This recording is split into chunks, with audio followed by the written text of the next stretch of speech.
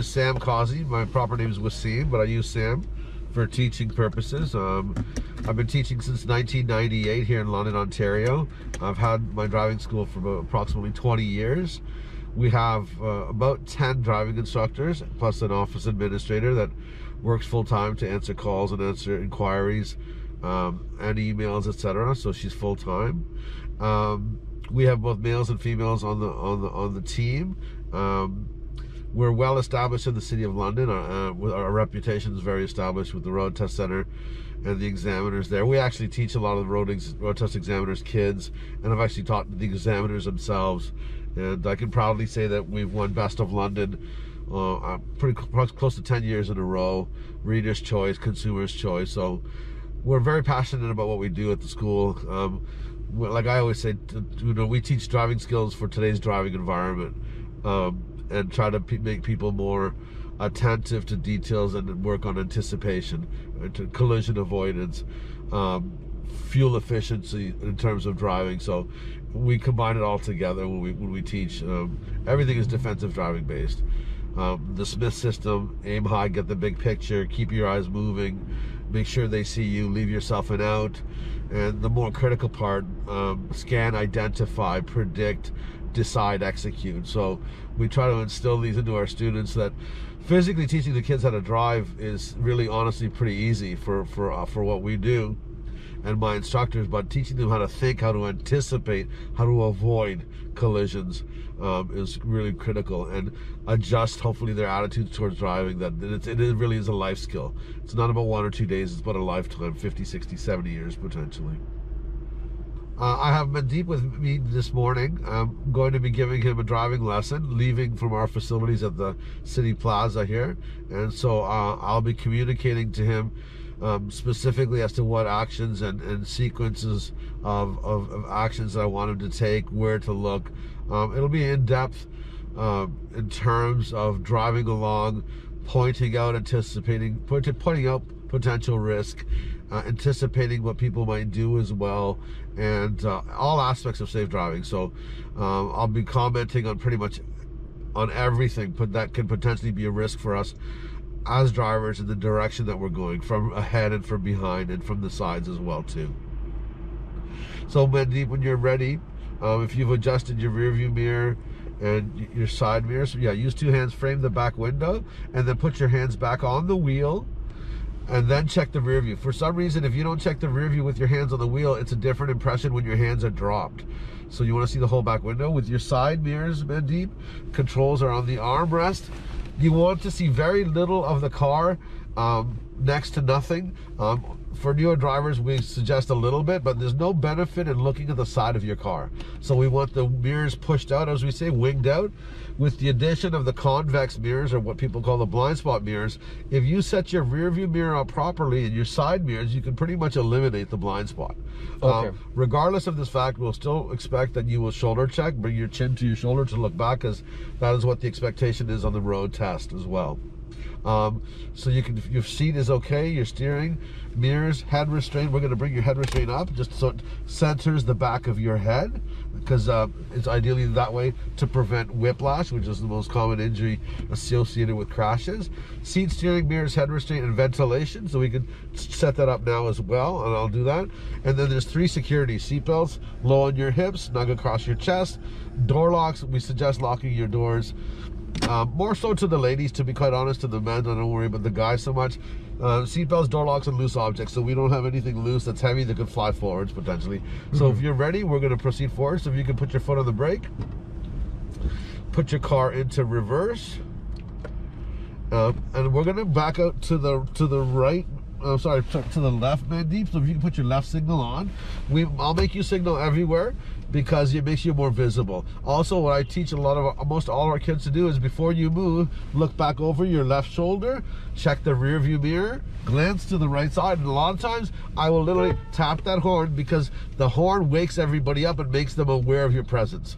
So when you're ready, you're gonna ease off the brake only a little bit, don't lose contact, and start to turn that wheel to the left as you look back left as well. Okay. So parking brake is there too as well. I'm sorry. Disengage your parking brake is by your left foot. Push on and push off. So use your left foot. There it is. And remember, don't use the gas in reverse unless it's absolutely necessary, Mandeep. Okay. Start turning that wheel to your left. And you turn it all the way to the left, Mandeep. Look mostly to your left because that's where the car is going. Glance to the right side and use your right side round mirror to help with that observation. Before you stop, Mandeep, turn your wheels to the right quickly. Straighten your wheels and stop. It's always easier to straighten your wheels. Now put yourself into drive. Easier to straighten your wheels going reverse than forwards. You'll fight the wheel. And you can go ahead. Lift off that brake.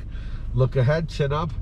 As I like to say, raise your gaze, right? Yes. We don't want you to look low. We want you to aim high. Yes. And this way you'll get the big picture.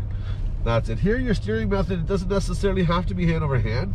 Sometimes hand over hand is the preferred method as we teach it. Certain occasions will cause for, better to shuffle the wheel on certain occasions where the turning radius is not so much. Okay. And cautiously, because it's a parking garage, and you're going to go to the right. Yeah, you've got to go to the right. Sorry, my bad. And you can signal here too. That's it. Right signal here, and then we'll proceed. We can see the car is on, so we're aware of that because we see a little bit of exhaust. There's a driver here. Okay. That's it. And here comes the exit. So you can put your right signal on, and then check to the right side blind spot, and come up here, and then we're going to go left to get out. Oh, we can't go right. I'm sorry. We're still going to go further to go the other way. Go cautiously. Vision, then decision. If you don't have vision, then you cannot make that decision. Okay. And we're going to stop here. That's it. And while you're waiting, check your rear view, my brother, just to see if who's approaching and there's a car approaching. Yes. So we like to be aware of our surroundings at all times. And we'll have to be patient because every driver individually has obviously a different skill set. Yes. That's it. Again, right signal. I mean, again, it's just more about awareness than anything else and developing good habits. If you use your signals all the time, right here as well, please. Signal it, check back. And then now we'll get to go left here, Mandeep. So you're going to signal left. It's a dead end to the right, but you're going to still glance for pedestrians and proceed to the left. Okay.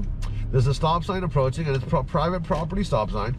So we're not saying don't stop, but you don't necessarily have to hold it for 3 seconds. Stop here, hold it, take a look to your left, and then proceed straight ahead to the exit where we will pay and we'll depart. Okay. That's awesome. Let's go left signal, Mandeep. Slow, cover the brakes. Watch the pedestrian.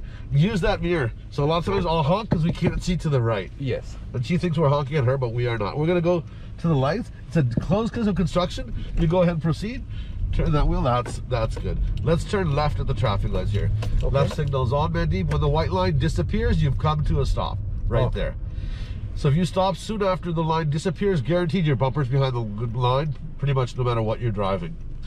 In terms of right now, straight ahead, oncoming traffic isn't a big issue here because it's fairly negligible, except for people coming out of the VIA station. Your primary concern is pedestrians approaching from the left side and also from behind you, so you'll check your blind spot as well too. Okay. And while we wait, we always pay attention to the pedestrian crossing signals because they give us information, Mandeep, right? Yes. You see the lights change to a red light, red hand flashing, or red hand solid. We watch the lights go yellow, we watch them go red. We make sure the people are stopping so that before we get our green, we are already well informed as to them approaching and stopping. There go the lights yellow, so we take a look left and right, or as I like to say, do the Stevie Wonder, if you know what I mean. Yes. There you go, Mandeep. Go forwards, glance to the right, look into your turn. That's it. Move and turn. That's it. Balance your hands and breathe. Let that wheel slide out if you can. Accelerate. Check your rear view, Mandeep. Lane change to the right. Shoulder check as well. That's it. Leave your signal on. We'll turn right at the lights, Mandeep. Okay. Shoulder check again. That's it, my brother. Again, we've got a red light approaching, so we're going to stop when the white line disappears, and we're going to assess our vision. Full stop, hold it. Give me a little bump. Let me feel that. 1, 2, 3, 4. Look to your left. No vision. Let's improve our position. Come forwards non-aggressively. Turn your wheels to the right as you come up. Okay. And once you have vision, hold your position, Mandeep. Never go further forwards than you need to, so that you've left room to accommodate pedestrians, cyclists, rollerbladers, etc. Now you look to your left. Come up a little bit more. It's gone green, Mandeep, so you can make your turn. Okay. Look into your turn. Yeah, that's it. Chin up. Look far. Raise your gaze, like you said. Aiming high, you see further ahead, you see construction, you see lanes ending, you see debris on the road potentially. As we approach, we have a green light.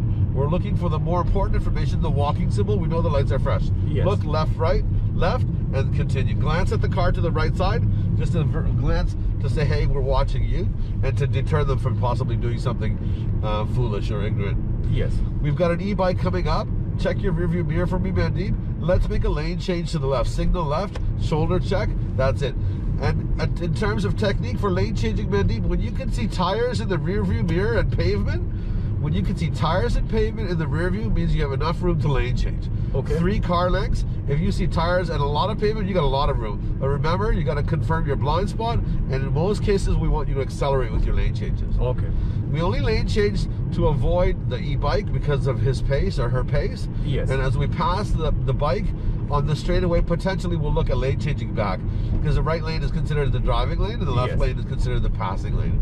So Okay. if you can come over, check your rear view, put that right signal on, shoulder check, and accelerate a little bit as well. That's it, my brother. Well done. And we'll proceed straight at the lights. They're green. We're looking for the symbol. It's kind of hard to pick out sometimes. Yes. I'm still looking for it myself. There it is, the walking symbol. We're fresh to go. Look, left, right, and we're gone.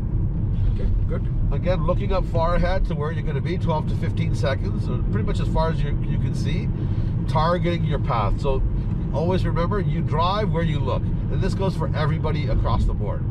You look at the curb too much, you'll go to the curb. This guy was going to maybe cut in, but he won't do it now because the guy lane changed, right? Yes. Always remember, if there's a space big enough to fill a car, people will try to fill it, Okay. right? And people accelerating or approaching or almost look like tailgating, they make me lane changing. Here, these lights are pedestrian activated. If you see someone push that button, cover the brake, because the lights may go yellow quickly. Okay.